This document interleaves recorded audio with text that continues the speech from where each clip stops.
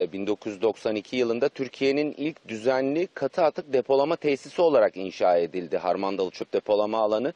Geçen 30 yılda 50 milyon tonun üzerindeki çöp alana yerleştiriliyor. Çöp dökümüne devam ediliyor ve yıllar içerisinde işte o 50 milyon ton çöpün ağırlığıyla çöp suyuyla birlikte bölgede şu anda Gökhan gösteriyor, kameraman arkadaşım, toprak kaymaları hızla artmaya devam etti 2013'ten bu yana ve son 2 yıldır da had safhaya ulaştı. Bölgede ciddi toprak kaymaları var. Evler yan yattı, yıkılmaya başladı. İşte dün de olayla ilgili en son gelişme işte karşınızda gördüğünüz yüksek gerilim direği yerinden koparak devrildi ve metrelerce uzunluğundaki çok ağır yüksek gerilim kabloları yerleşim alanlarının olduğu bölgeye devrildi.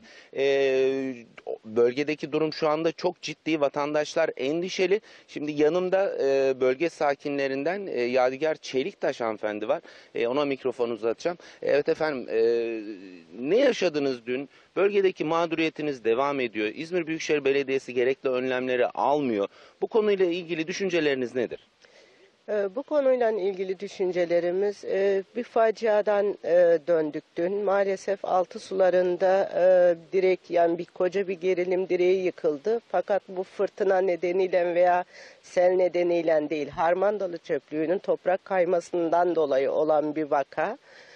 Fakat bu Büyükşehir Belediyesi'nin ve yetkililerin duyarsızlığına bir türlü anlam veremiyoruz. Bizim evlerimiz de yan yatmış vaziyette. Harmandalı çöplüğü halen vahşice yığım yapmakta ve drenaj boruları yapıldı. Fakat şöyle yüzeysel göründüğü gibi yüzeyde de görünüyor borular. Çöplerin de halen yığıldığını görüyorsunuz.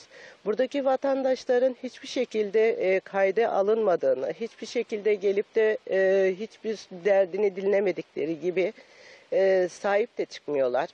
Yani gayrimeşru çocuklar gibi kaldık. Harmandalı çok sahipsiz aslında. Harmandalı için ivedilikle acil çözüm bulunmalı. Yani bu toprak kayması heyelan değil. Çünkü bu Harmandalı çöplüğünün pis sularından yer altına birleşip de kimyasal maddelerle bir araya gelip yoğunlaşmasından dolayı olan bir durum. Fakat bunu Büyükşehir Belediyesi hiçbir şekilde kabul etmemekte, ısrar etmekte, çöpten değil toprak kayması heyelan diye bağlamakta.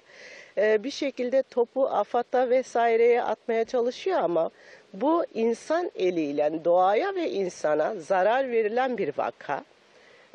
Bu duruma göz önüne alaraktan halen anlam veremiyorum. Büyükşehir Belediyesi 7 kat imar peşinde, fakat bu kayan zeminin toprağın üzerindeki göz göre halen ölüme davetiye çıkarmaları anlamsız.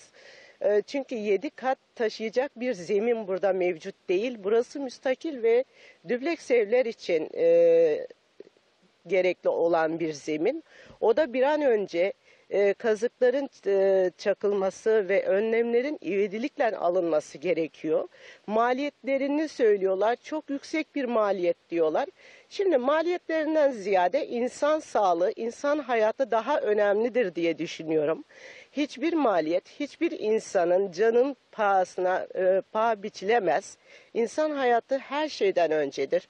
Doğada insanlar yaşıyor, hayvanlar yaşıyor. Doğadır, yani doğanın yaşamı demek, insanın yaşamı demektir. Bizler de sağlıklı ve güzel bir yaşam istiyoruz Harmandalı'da. Artık Harmandalı çöplüğünün mağdur insanlarına sahip çıkılsın. Çöp depolama alanına, çöp dökümüne kapatılmalı mı? Evet, kapatılmalı. Çünkü çöp şöyle 50-60 ton üzerinde yapıldı. Kapatılmalı çöp, yani Harmandalı çöplüğü 35 sene geçti. Halen de anlaşma içerisindeler.